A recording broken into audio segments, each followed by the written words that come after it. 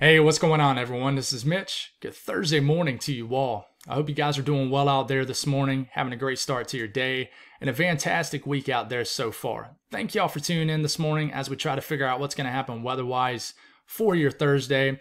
We'll get it all figured out for you folks. I'll be honest, there's nothing huge to really talk about, which is good news. It's nice to have a little break from any kind of craziness in the weather world. Especially, just for anybody that could potentially be impacted by that crazy weather. But even for me, just discussing it, honestly, it's been so crazy this month in September. The growth has been awesome on the channel, but it takes a lot of time, obviously, when there's a huge topic to really latch onto. So it's been a breath of fresh air, especially with being sick, to not have to make 30 to 40 minute videos breaking it down. Of course, I don't have to make those long videos, but I can't help myself. I just get to rambling and talking, and next thing I know, I look down, the video ends at 35 to 40 minutes. So nothing too crazy to talk about. We'll give you an update on the tropics for the second half of the video too, and get you guys on your way. I want to give a birthday shout out to Jacob. He is turning 8 years old today. Just want to say happy birthday, man. Chances are, if you're tuning into this channel, you have an interest in the weather. So I just encourage you to keep on chasing that interest, if it is your interest, if it is your passion. And just want to say happy birthday, man. I hope you have an awesome day, and I appreciate you tuning in. If you guys got anything that I can pray about or pray over, please put those in the comments below. And if you guys have not subscribed, certainly consider doing that. Like the video if you like it, and I really appreciate everybody who continues to tune in, even in these slower times. So my clicker is not working this morning, and that's okay because there's nothing to really point out much. We do have some heavy rain falling in Kentucky, so a lot of folks are waking up to just a dreary Thursday start. We even have, a flash flood warning here in western Kentucky. Some of these storms have made it all the way into northern portions of Tennessee. Still got this ripe tropical air mass into the Gulf of Mexico. You're waking up to steady or even heavy rain around the Miami region. It's definitely raining a lot in the Florida Keys. And we even got rain off the coast of the Carolinas, the southeast coastline, but we'll see if some showers make their way all the way into eastern North Carolina a little bit later today. A little bit of shower activity and northwest North Dakota, and then we're waking up to more rain in western Washington state and northwest Oregon as we continue just to have a funnel of moisture that has been really driving the weather throughout the entire work week. Storm Prediction Center is not really a whole lot to talk about, guys. Just general risk. No severe weather expected. Now that doesn't mean we're not going to get a severe thunderstorm warning out there too. It's definitely possible. We get those on general risk days, but in general, no severe weather really expected today. Definitely nothing too crazy out there. Watches and warnings. And speaking of the excessive rainfall outlook, there's nothing really to mention with that either. That's why I didn't really pull it up. Flood watches are up, though, for southern Kentucky. I think this is really driven off what's happening right now with a lot of rain falling. But I don't think it'll be quite as widespread as we get into later this afternoon, this evening, but I do think there'll still be showers and storms around. We got some dense fog advisories up for areas of Indiana, Illinois, and then portions of Missouri and Iowa, and even up into the southwest corner of Minnesota. Even some dense fog advisories in the southern New England. But outside of that, that's about it. I can tell you guys, it's beginning to get really dry in portions of the southeast. Alabama, Mississippi. I was going to pull out the drought monitor, but it is not updated since September 19th. And I mean, that was 9 days ago. That's really old information. Hopefully they update that sometime today. But, there's a lot of areas that have not seen rain in some time. I mean, even in my neck of the woods, we haven't seen rain in almost 10 days, which really isn't super long, but it's starting to even get dry in my neck of the woods. So the bad thing is there's no rain expected for like Alabama, Mississippi, even areas of Georgia. No rain really expected between now and the foreseeable future. So things are going to get very dry very quick. Let me know what you guys are seeing as far as how dry it looks like out there. But as far as what could fall rain-wise for today, of course, we have that rain in Kentucky, northern Tennessee. Some of this could try to make it into eastern Tennessee today, but I think most of it would just kind of re-energize itself into western Kentucky, could eventually make it all the way to Nashville, Tennessee, could have some rain in Northeast Kentucky today, some showers and downpours. But I think most of the action stays down here in Florida, where we could have tropical downpours again. Some of these showers and storms could be strong to severe. But other than that, I don't think severe weather is going to be the heavy topic today in Florida. But definitely more downpours. Basically the same thing that you've seen over the last several days, well, the last few days in Florida. You're going to see it again down here today. Some showers could get thrown back into eastern North Carolina. A little bit closer look at Florida. This is around 8 a.m., 9 a.m., 10 a.m., 11 a.m., lunchtime. Not a whole lot going on, but it could look different. And then we get into about 4 p.m. Here it goes, right outside of Miami, up to Fort Lauderdale. I can't talk.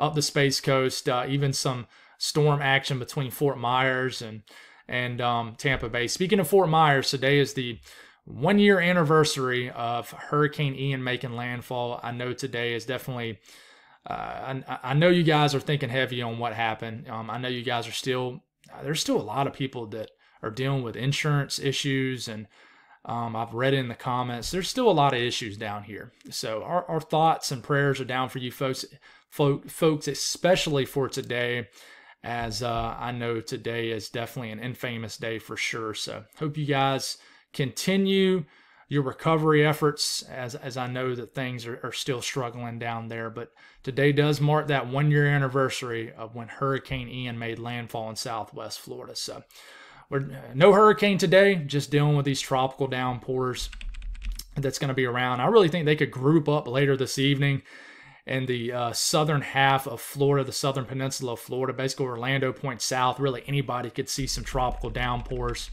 And then it's going to gear up and crank up and do it again tomorrow. So looking a little bit further north into the southern Alps region, and just a closer look at these showers and storms in this region, we could definitely get some more re-energized energy. I almost said re-energized information into this region in western Kentucky, central Tennessee. A little bit later today, you guys could experience some storm activity. But other than that, nothing too crazy as far as severe weather, that's for sure. Rainfall for this between now and the next 24 hours. Most of this is falling right now, but an additional ½ to inch of rain could fall in Kentucky. Areas of extreme northern Tennessee could get 1/4 to ½ inch of rain in Nashville, depending on if some storms can work down that region. Up here in the Northeast, it's a big question mark on what happens today. All right, the HRRR model really likes the idea of a big push of moisture moving into the Long Island, southern New England region a little bit later this evening. If this happens, expect a pretty soggy evening and overnight time frame for you folks from New York City up to Boston, these same areas that have already seen a ton of rain. Here it comes again. I mean, this, it starts off as early as maybe 8 p.m., continues through the overnight hours, is getting to 3, 4, 5, 6 a.m., and then waking up tomorrow morning, according to the HRRR model, to a ton of rain. Okay, now, if we look at a closer look at this, here it comes, okay? Not a whole lot different, just a more zoomed in look. This is what it could potentially look like around 6 a.m. for your Friday morning, tomorrow morning. A lot of rain, burst of heavy rain. So what is the HRRR model saying as far as rain between now and the next 24 hours? There's going to be some areas of over an inch of rain. Of course, it's really splotchy because it's the HRRR model. But you compare this with what the National Weather Service is showing. Doesn't show really any rain for these areas that the HRRR model is showing over an inch of rain for. This is a heavy topic in southern New England for a lot of weather enthusiasts and meteorologists. Is the differences between model guidance with this heavy rain event that could potentially unfold. So I'm very interested to see how this unfolds for you folks. There's a chance you might not get as much rain. There's a chance you might get a few inches of rain. You guys don't need really any more rain up here. But there's a solid chance at least some rain is going to fall. But there is definitely a tricky forecast ahead for you folks, for sure. The south central U.S., there really isn't a whole lot to speak on. Some storms are possible around the New Orleans area, the Bayou region. Could get some pop-up downpours in south central Texas again today, this evening.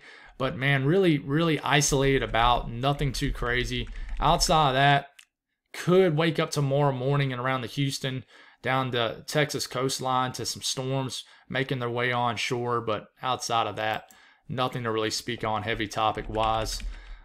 Still dealing with this weak upper low, so you guys in Ohio will be dealing with some scattered downpours, maybe some storm action, but I'm not expecting any of this to reach severe limits. These could wrap their way all the way into southern Michigan, could wrap back into extreme eastern areas of Indiana.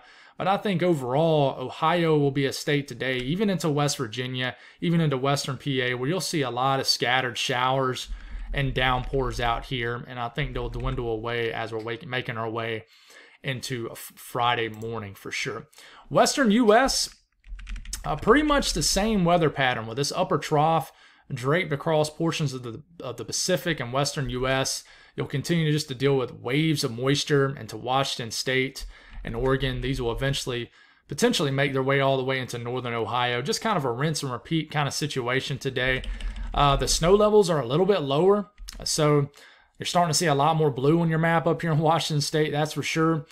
So, you know, if you live in these higher elevations that favor, of course, a mixed bag of precipitation, excuse me, guys, excuse me, then obviously that's when those microclimates kick in, and that's when it becomes difficult for me to really speak on, because the microclimates are wild out here in the western U.S. As you know, you can go 30 miles one way and you're in a valley, 30 miles the other way, and you're 10,000 feet up in the air, which makes a huge difference when it comes to the weather. Temperatures, nice weather in the Ohio Valley, the Northeast, down here, and to the south and the southeastern U.S. I mean, you still got this cold air damming event still ongoing. It was a picture perfect fall day, in my opinion, with cloudy, kind of dreary conditions here in the Midlands of South Carolina. I love days like that in the fall where we barely hit 72 degrees for a high. But unfortunately, if you're not a heat fan, you're not going to like the weather for today, all the way up into Nebraska, Kansas, Oklahoma, Arkansas, Missouri, Mississippi, Western Tennessee, Louisiana, and certainly Texas, well into the 90s today, if not the 90s, the upper 80s. Temperatures out west, a little bit below average for the Pacific Northwest, and just below average just in general. But you gotta really look at stick to your local people when it comes to the temperatures out here. I always show this just for folks out west, but it's always difficult. Much cooler through the high plains, the northern high plains, but the central and southern high plains, I mean, like eastern Colorado, 80s and low 90s. And somebody might get to close to 100 degrees down here in the high plains in Texas and New Mexico. So definitely continuing to be very warm. We'll speak on this pretty quickly, but in a detailed manner. All right, this is technically Philippe. This is still an invest, has a 90% chance to develop. These look like they're combined together, right? They kind of are, and they could potentially become combined together. But the models are really confused on what happens with this. Once upon a time, Philippe was forecast to go completely out to sea. But you look at what the forecast is now. Look at this. I mean, there's confusion. It's saying it's going to be a jumbled up tropical storm that's going to kind of stay around the same area. Is it going to weaken into a depression? It was showing this cone all the way into Puerto Rico, almost into the Dominican Republic a couple days ago. Now it has it all jumbled up. Confidence is very low. And the reason confidence is so low on what Philippe's going to do is because of stuff like this. Okay? We'll start off tomorrow morning, and it has this Invest 91L, which is the system furthest to the east, becoming Tropical Storm Rena. Okay? And it still has Philippe right here. Now look what happens. All right? Rena's still hanging around right here, gets almost northeast of Philippe. Then all of a sudden, Rena loses some steam. And then Philippe becomes the dominant system again. It becomes a strong hurricane, okay? A major hurricane at that. And then abruptly turns north and heads out to sea. And then whatever's left over of Rena right here completely fades into oblivion and doesn't do anything. All right, GFS wants Philippe to become a major hurricane. Okay, European, what does this do? Well, it doesn't like either one of these systems. Okay, it looks like it does develop Invest 91L into a tropical storm at some point based off the millibard number right here. But really, it doesn't show much support for either one. It fades both of them away by the time we get in the next week. And yeah, The good news is about all this is it doesn't look like it's going to affect anybody. So we'll have to watch though. There's some tricky things out there for sure. But that's all I got, guys. Thank y'all for tuning in. God bless all y'all. Sorry about my squeaky chair. I need to get a new chair. It is driving me crazy. I don't even know if you guys can hear it in the video, but I gotta get a new chair. But anyways, God bless all y'all. Have a great Thursday, and I'll talk to you again soon.